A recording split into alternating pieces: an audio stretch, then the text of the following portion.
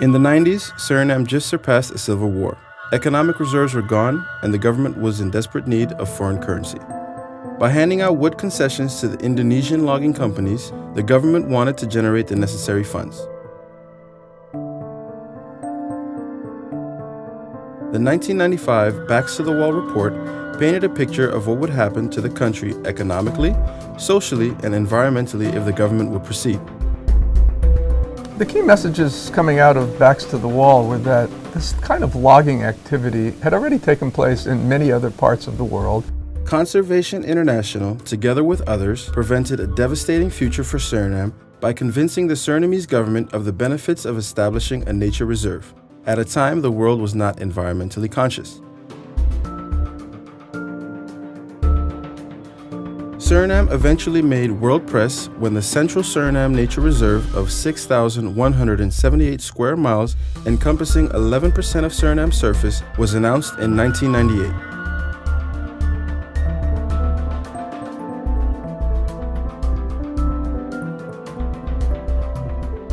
The value of Suriname's forest estate is only going to continue to increase, especially if you look at RED+, what's been called avoided deforestation in the past, the importance of maintaining intact forest systems as a way of helping to mitigate climate change. At the moment, Suriname has nature reserves and management areas in many areas across the country. Suriname continues to have 94% rainforest coverage, but preserving this greenest country on Earth status with only 500,000 people on 63,000 square miles of land is a huge challenge. Because how do we monitor these protected areas with only a handful of wardens? How do we monitor what happens in our mostly dense inhabited forest with open borders?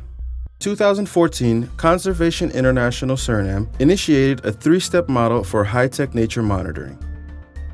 Firstly, the open source software of Global Forest Watch is addressed to access current data on the status quo of the forests in the country.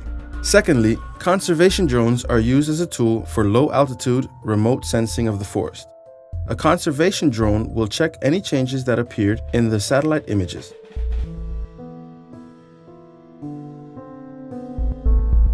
Waarnemend directeur van Landbouwbeheer en met de minister van RGB hebben we afspraken gemaakt dat we zouden beginnen een aantal van die vliegtuigjes in te kopen, de jachtopzieners te trainen in het gebruik ervan en vervolgens ze te helpen om een monitoringsplan te maken.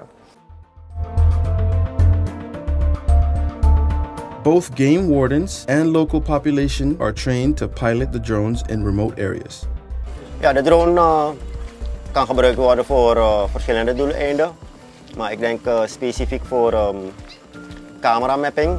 Dus als je ergens een gebied wil verkennen op 10 kilometer afstand, dan kan je die drone heel goed te gebruiken daarvoor. The third step in the process is to have on-the-ground verifications of the situation and, if needed, appropriate interventions. To contribute to sustainable livelihoods of the local people, Conservation International Suriname is investing in training local people to be employed as drone pilots and park rangers to assist in the field program. De omwonenden in eerste instantie, de mensen hebben er al eeuwig mee gewoond, die moeten natuurlijk ook betrokken worden en een stukje brood aan kunnen verdienen.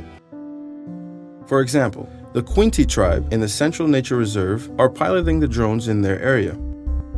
Due to the construction of a road in their area, they will soon be easily accessible by the outside world. The conservation drones will help them monitor their habitats from harmful intruders.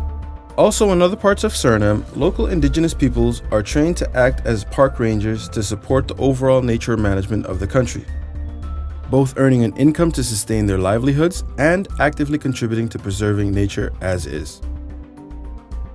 We hebben nu de eerste 2 drones overhandigd. We gaan door met trainen en we hopen natuurlijk de vloot ook uit te breiden. Met 2 vliegtuigjes kan je er natuurlijk niet met 14,8 miljoen hectare bos. Maar het is wel een mooi begin. Als Conservation International blijven we natuurlijk erop hameren dat ontwikkeling en natuurbehoud hand in hand kunnen gaan.